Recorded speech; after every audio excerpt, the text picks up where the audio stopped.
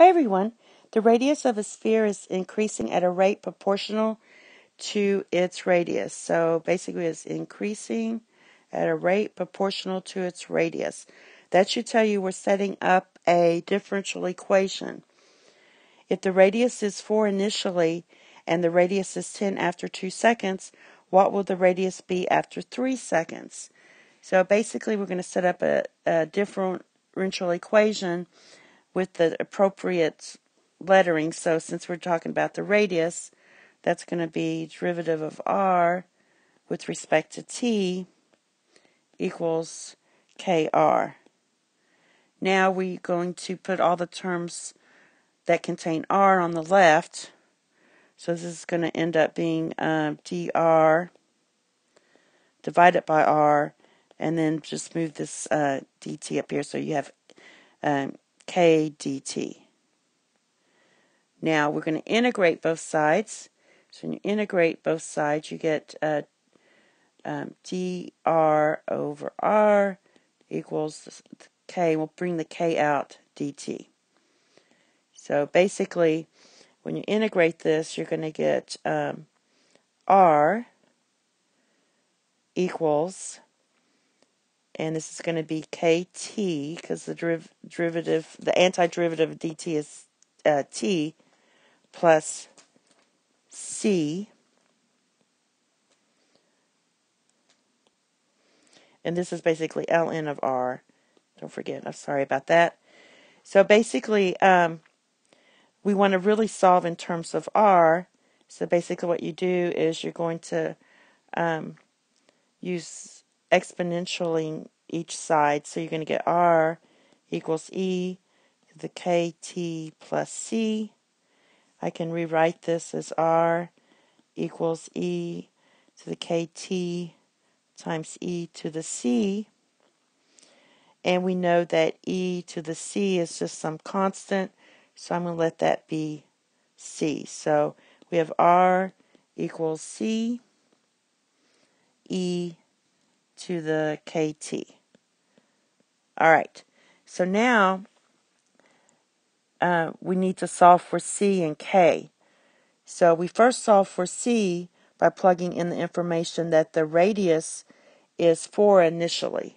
So initially the radius was 4. So we get c, e, and initially that's k times 0. So this is just 0. Anything to the 0 is 1. So you get 4 equals c.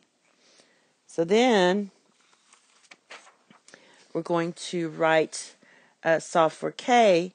So let's just write this out. So we have r equals c is 4 e to the little kt power. Now we're going to plug in the information that r is 10 when t is 2. So we're going to plug that in. So r is 10 when k is 2. Divide both sides by 4. So 10 over 4 reduces to 5 over 2. And that's going to equal e to the 2k.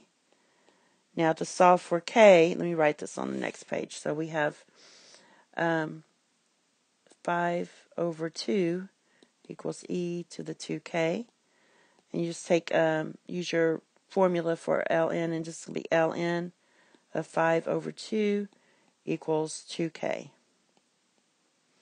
So ln of 5 over 2 equals k divided by 2, or you could just say, just multiply this through by 1/2, so put the 1/2 here.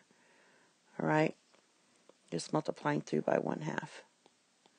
All right, now we have our final equation. Remember, we have r equals 4e k to the t. So plug the k in now. R equals 4e to the 1/2 times ln of 5/2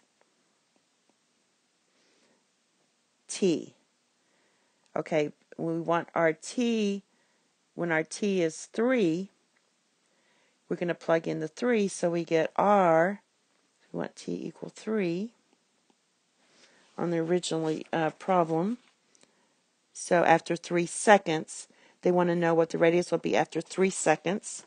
So we write this out, 4e to the 1/2 ln of 5/2 times 3. And plugging that into your calculator, you get approximately 15.811. And that's it. Thank you. Have a nice day. Bye-bye.